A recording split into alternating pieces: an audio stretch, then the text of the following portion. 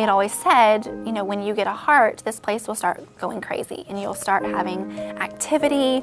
And we started seeing that, but it was all, you know, outside of my door and didn't know what was going on really. And all of a sudden, one of the coordinators walked in the room and we knew something was going on, but we didn't know exactly what.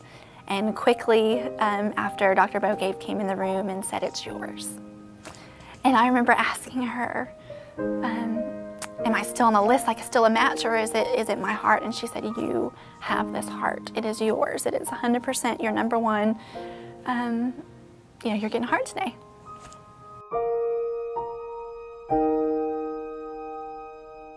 You know, I was so ill at this point that I remember Dr. Bogave saying, you know, "How fast can we get her son here? How fast can we get Carter?" Because he was with my in-laws, and they were about 2 hours away. And I remember Carter coming into the room, and I remember getting to see him and tell him I love him.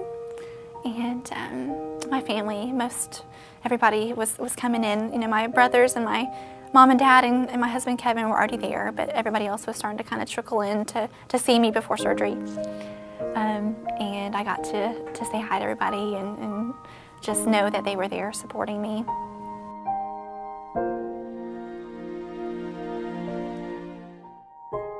I remember going down in the elevator and all of my family being in one elevator. There was probably 15 of us in the elevator, and getting to say goodbye to everybody and, you know, I'm going to be great, no worries for me, just say some prayers and, you know, everything's going to be perfect, we're good. And getting to do that, and then I don't even remember going through the doors. And I remember slowly waking up the next morning and you know, having that intubation tube still in and being scared to death of that. That was my worst fear, was having the breathing tube in. And getting through that and starting the recovery process, knowing that I'm alive and my fingers and toes are warm. They hadn't been warm in a while. And being able to breathe. I could lay down and breathe, and that was unbelievable. Couldn't automatically feel my heartbeat that I had felt for months and months and months. That was a good feeling, to not feel your heartbeat, which sounds absolutely crazy, but it was a wonderful feeling to not sit there and count your heartbeats and wonder, am I going to feel VTAC? You know, have that fear, and just know that it was a success.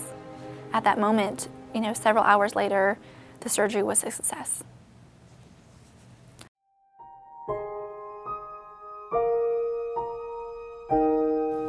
You have a new life. You've been given a new life by an amazing family and an amazing person who decided that it was important to be a donor and to give somebody the gift of life when it was their time and it was not needed anymore.